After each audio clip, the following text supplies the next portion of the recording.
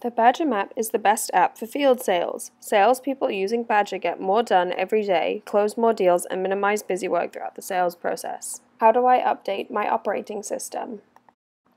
For a PC, click the Start button. In the search box, type Update and click on Windows Update. Click Check for Updates. If there are updates available, click the message and select which ones to install. Click Install Updates. For Android devices such as phones or tablets, back up your device first. Then, when an update becomes available, there will be a pop-up screen. If the device is plugged in, click Restart and Install.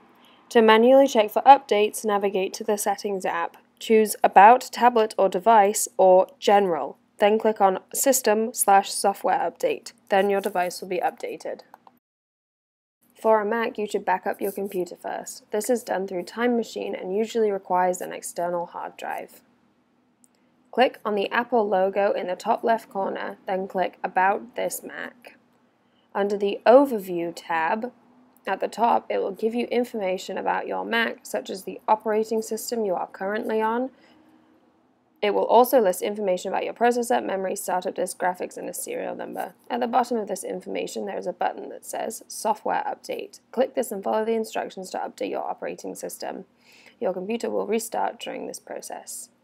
Alternatively, you can navigate to the App Store either through Finder Applications or by clicking on the Apple logo, then clicking App Store. If you need to install updates, there will be a grey bubble to the right of the App Store text with how many needs installing. Click the grey Update box and your computer will update. For your iPhone or iPad, make sure to back your device up to either iCloud or your computer. To back up through iCloud, go to Settings, then scroll down until you see iCloud. Then scroll down to Back Up. Then click on, then press iCloud Backup and it will proceed. To back up to your computer, plug in your iPad or iPhone into iTunes. Click on Backup Now and wait for it to sync. It will tell you when it's completed and then it's safe to proceed with an update.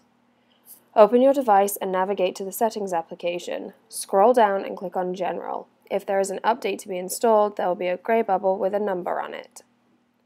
After you click on General, click on Software Update. Again, if there's an update, there will be a grey bubble with the number. After clicking on Software Update, you will see the software to be downloaded. Click Install Now and follow the instructions. Your device will restart.